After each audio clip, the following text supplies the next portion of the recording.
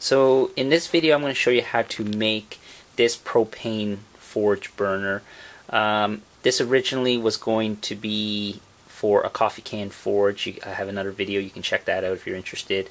But this burner ended up, I made it a little too large, so it's not going to work for that coffee can forge because it's just way too powerful. So I'm making another forge coming soon. But anyways, the burner's built, works really well. I encourage you to watch the whole video because I know I'm shooting this intro after I have the burner all built, but I had to make some modifications to it as I was building it, so I was some trial and error, but in the end I ended up with an awesome result. So this burner works really well, so I really encourage you just to watch the whole video all the way through. It's a little long, but you know, it'll be worth it if you want to make a decent working burner. Here is the burner in action. This is what the final result looks like. Works really well, so this is a quick preview.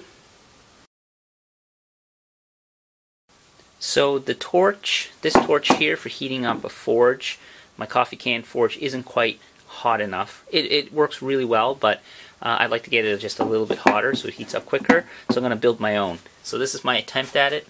So I went to Home Depot and I sourced out some parts. I spent some time in the aisle and just tried to fit something together to make my own forge burner, essentially replicating this orifice type, this Venturi style type of burner. So just using regular fittings. So these are the fittings that I was able to source out.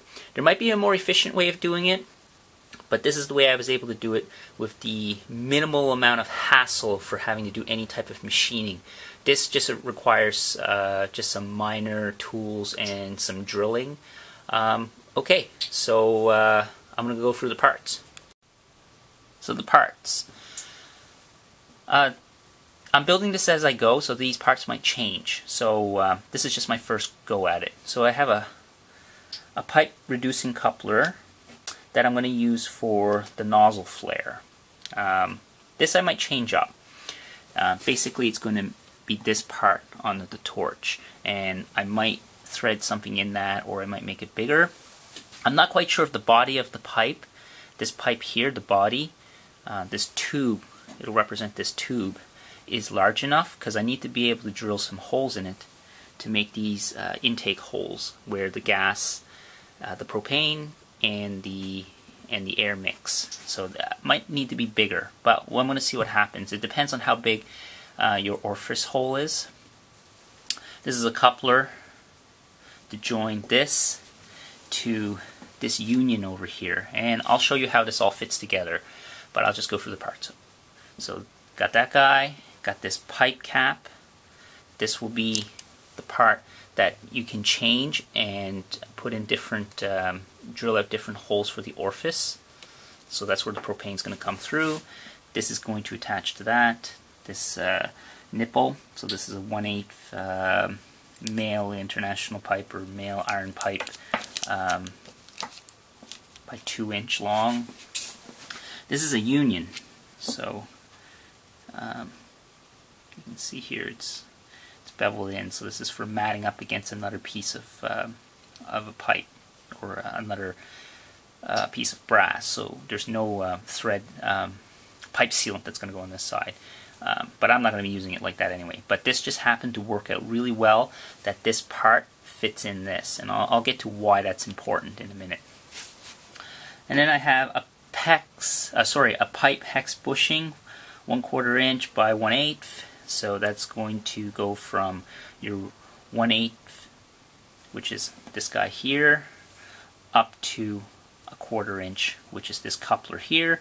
And the reason why is so I could bring it up so it fits onto, for me anyway, to get propane to it, I'm going to use this propane, or this gas fitting, which is a quick release for my hose over here. And I'll get to that in a minute. You're going to need either pipe dope, gas rated, or gas rated Teflon tape or tape. So this is really important. Don't use the white stuff for plumbing because that's not rated for gas. And then I have a regulator. Mine's adjustable. It goes from 0 to 15 psi. You might be able to get away with just using other types of regulators, but it depends on how adjustable you want it, because I've made other burners before, and this works really well. I can really get the flame down nice and low, because typically on a valve like this, you don't get a lot of control using this valve. So this is kind of a regulator built in, but it's tank pressure coming here, and then you're using this to adjust the size of the flame. It works okay, but this over here will give you way more finer control. And then of course I have my hose, and then a quick release coupler or fitting here that works with this. And then I have and it's got a built-in valve, which is really handy. Okay, so the reason why I am using this flare union is because the inside diameter is the perfect diameter to center up my orifice pipe. So this pipe here. So, because what I'm trying to do is get this as straight as possible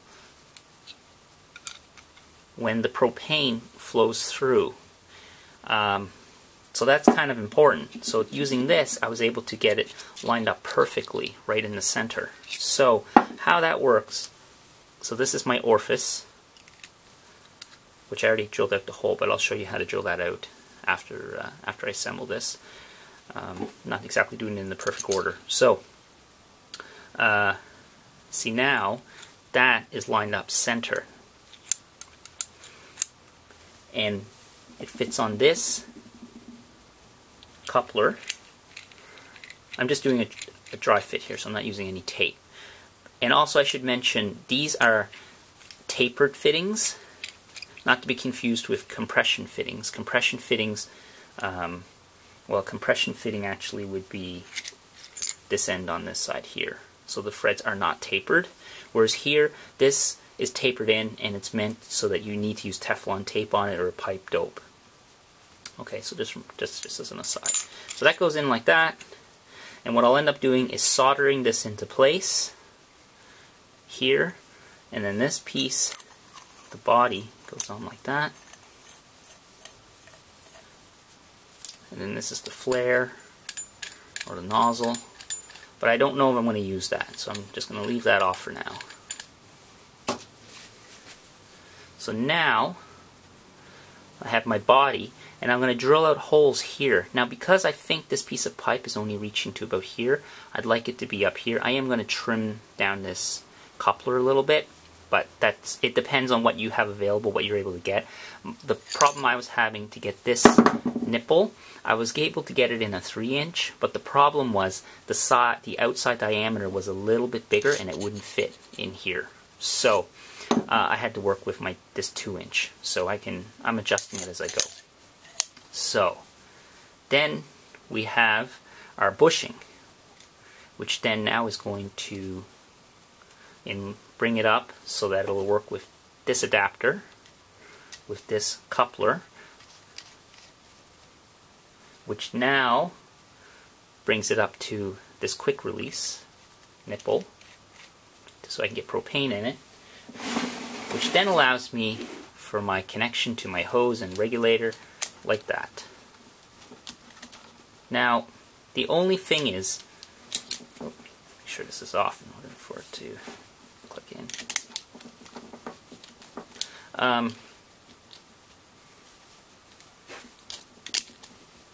There. This is kind of messy, but I was able to build this just from buying the parts at the store. So that kind of simplifies things, as opposed to what you could also do if you didn't want to mess around with all of this, is you could have a cap, get a cap at the end of this pipe, drill out that hole, and then have that fit in right like that. So then you'd have a cap. And that would eliminate a lot of all these unions and all this messiness, but that would mean you have to drill it out perfectly round, and then you'd have to center it and then solder it in. This, I'm just trying it so that it's the simplest way to go. It might cost an extra 15 bucks in parts, but we'll see what happens. It does seem a little simpler. So anyways, that was just an aside. Okay, next up, I'm going to show you how to drill out this. and you need really small bit for that. I used a 132 drill bit, and I also have some on order that are smaller. They haven't gotten here yet. I'm going to try it with the 132 and see how it works. If not, all I have to do is just remove this. You can buy a new one, drill another hole with a different bit, and pop it on. I suspect that this pipe might not be large enough for me to get the air holes that I need for the proper mixture. So next I'm going to drill this out, drill some holes in this pipe, and fit it all together. Alright, so I'm going to go do all that, and we'll put it together and see if it works.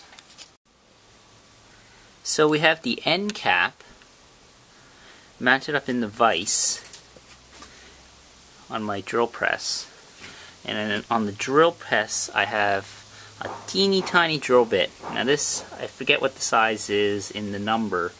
I don't know if it's a number 56 or 58 or something like that, but what it is, I believe it's 132, so it's pretty tiny. Actually, it's not quite that small. I'm going to try this one, and if it doesn't work, I got some more on order.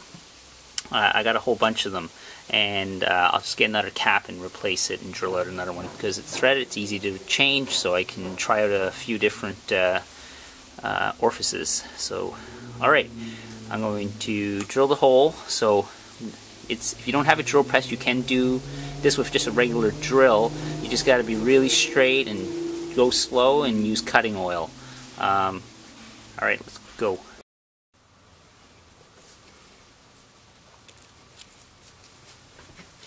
Alright, gonna add a little cutting oil to this.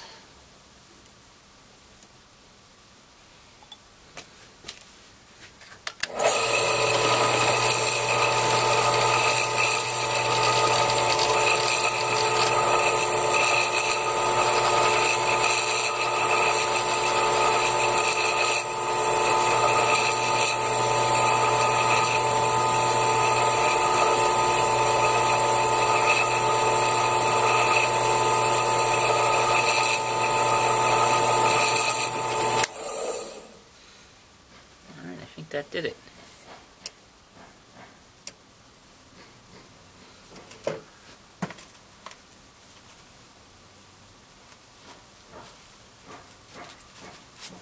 Alright. Okay, that is a pretty centered hole. It was drilled pretty easy, right through the brass, with some cutting oil and a sharp drill bit.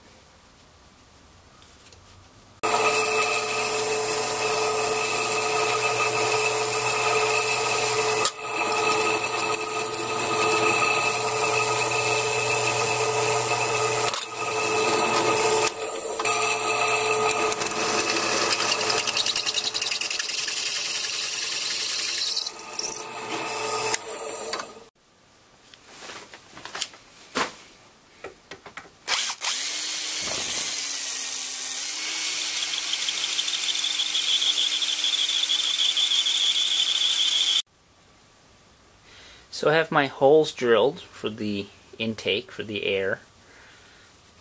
Next, I'm going to fit this. I have my coupler on here. I'm going to fit this with my union in this little, again, this so it lines up nice and centered for the orifice. And I have the hole drill for the orifice. I'll show you how to do that. So, when I put this all together and I look, I want that to be fairly close to the holes. Not right at the holes, but below it. But if I were to have it so that I can get to these threads, it's down into here.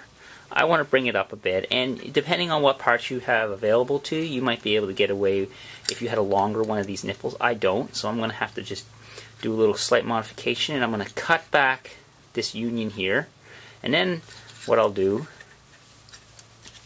is I'll solder this into this, so that way it holds and it's nice and strong, and then it'll go on to my other, onto where the bushing is, and then onto the propane. Okay, so I'm just going to cut this back. I won't bother to show that because you might not need to do that step. I'm just kind of giving you the idea and the theory on how to make this just from the regular parts you can get at the hardware store. So I'm going to cut that back, and then I'll solder this in.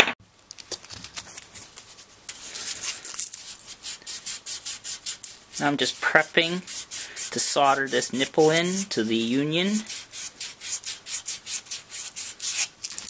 Get nice and clean. And I've cut this back, so it's going to go like that. I don't have a brush, so I'm using a Q-tip to apply some flux to this. Oh well.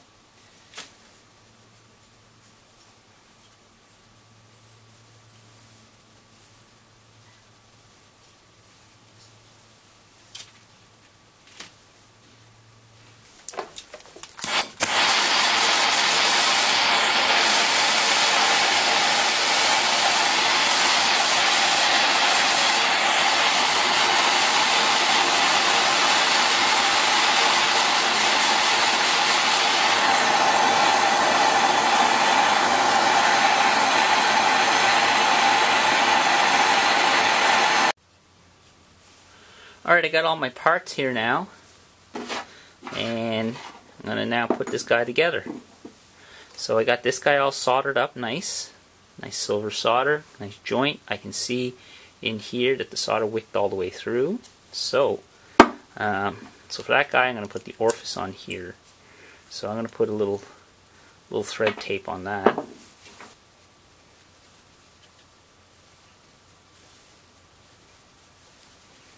Now when you put your tape on, you want it to go in the direction, with the last fold to go in the direction of the way you're screwing on.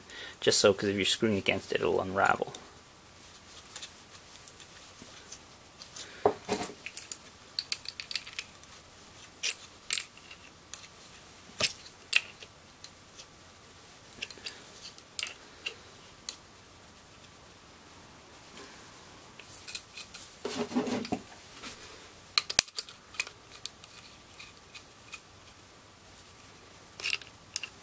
So you want to snug these up.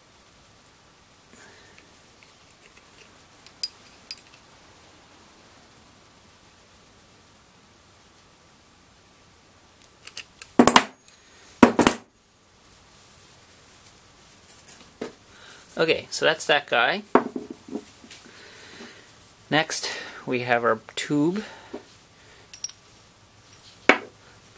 Probably don't really need any tape on this because there's not really any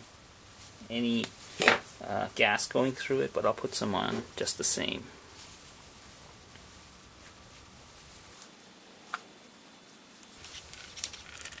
Anyways, I'll snug that up here in a bit. I'm not going to bother to do it on camera because I'll just show you. I'm just showing you how it fits up.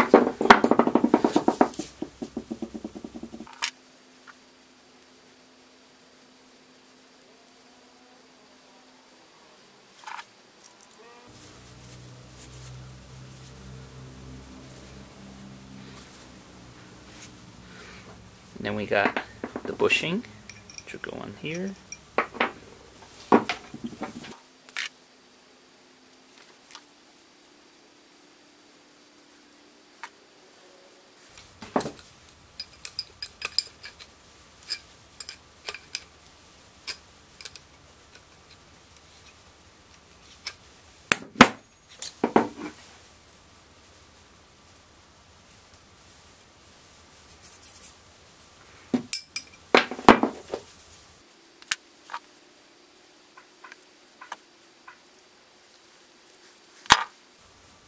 And lastly,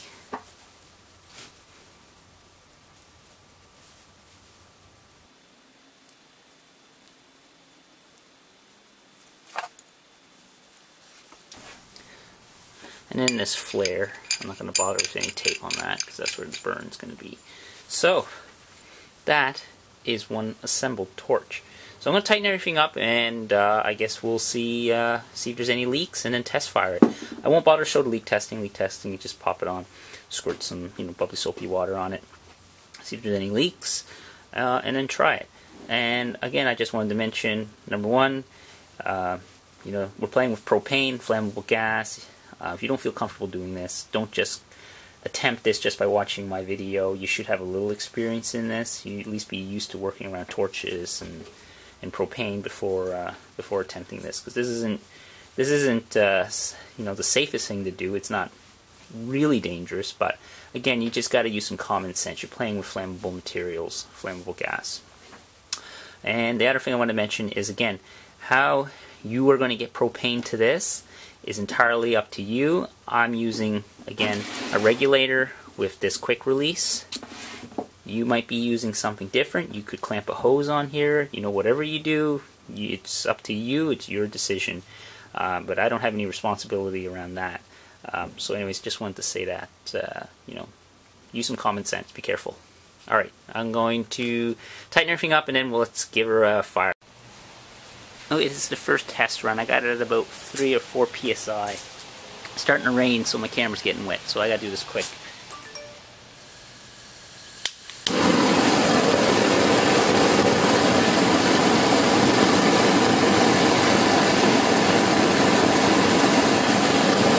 So it's working, but it's a little bit off because the flare isn't very good.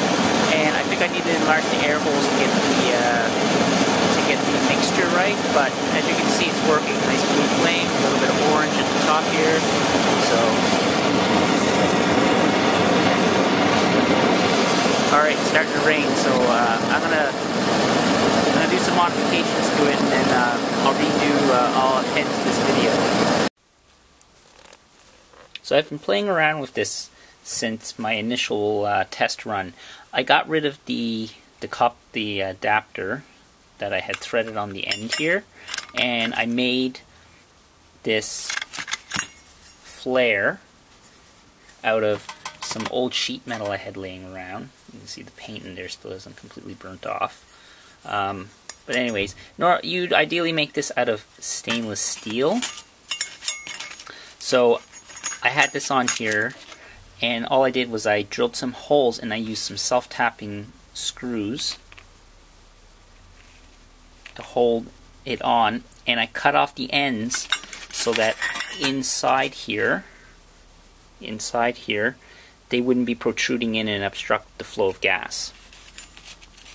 So now, after some test runs, what I've noticed is that, number one, this needs to be longer, and I could have just bought a brass extension, but it wasn't quite long enough. I wanted to extend it out to here. So what I did was I picked up some galvanized pipe instead. And what that allowed me to do is really extend it out. So I'm going to give that a try. And the reason why I got galvanized was I wasn't able to get just black iron pipe at Home Depot here. So black iron is the type you ideally should use, because this is galvanized, and when it heats up, the zinc will burn off, and it's just not good for you. It's pretty toxic. But I'm going to grind that off, clean the inside out. I'm probably going to treat it in some acid. I looked up online that you can remove the galvanization with some acid. So anyways, if you're going to go that route, just keep that in mind. You know, use black iron pipe. So now with this extended, and then the flare, that really pushes it out, because what I was finding was this was getting a little too hot. I'm going to try this out and see what happens. This is just regular 1/2 inch. It fits, you know, it fits in with this adapter. So it's relatively, this pipe is really cheap, way cheaper than this. This is like, I think, like $2 in pipe and coupling. So it's really cheap. Okay, so I'm going to try to get the galvanization off this piece here, because that's where it's going to heat up. And then I'll do a video of test firing. Okay, so I got the galvanization off the pipe. I soaked it in vinegar. I did a separate video. I posted that already, so if you need to do that, all you do is just soak your galvanized pipe in some vinegar overnight and it'll remove it, or you can use muriatic acid and it removes it way quicker. But I didn't have any of that, so I just used vinegar. As you can see, it's starting to rust all over it, so I know it's removed the galvanization. So shouldn't put off any toxic fumes should this get overheated. The main part that's going to get overheated is up here. I put a nozzle flare on it, screwed on, self-tapping screws, so I drilled some holes in this, and then just put some self-tapping screws in it. This end got the air holes drilled out just like in the brass version. So it's all ready to go, threaded in. Let's fire it up. Okay, I got it in a stand here because I'm going to work with the camera. So I have this turned on around 5 psi. Gas is on. I forgot to mention these holes I drilled out are 1/4 of an inch. So at 1/4 of an inch with a 1/32" drill bit, I get a really nice flame.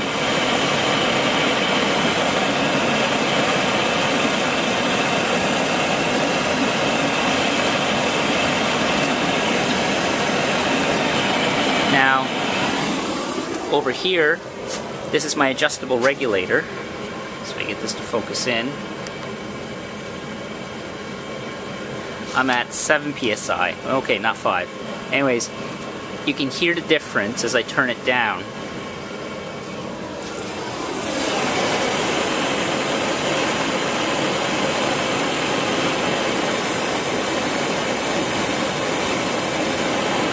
That's at about 3 psi. Now I'm going to crank it up.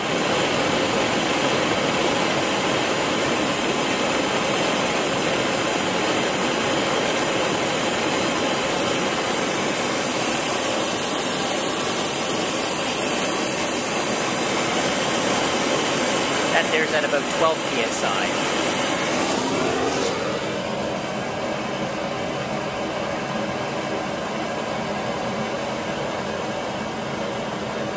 I think the sweet spot for this burner is around 7 to 8. So that's burning real nice. Pipe's nice and cool here. So I get a really nice flame. Working real good.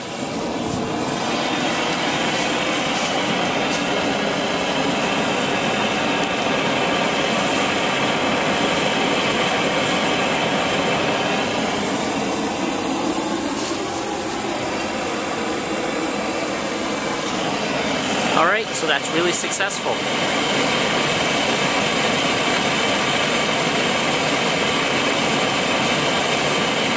Alright, thanks for watching. If you have any questions, post them in the comments below.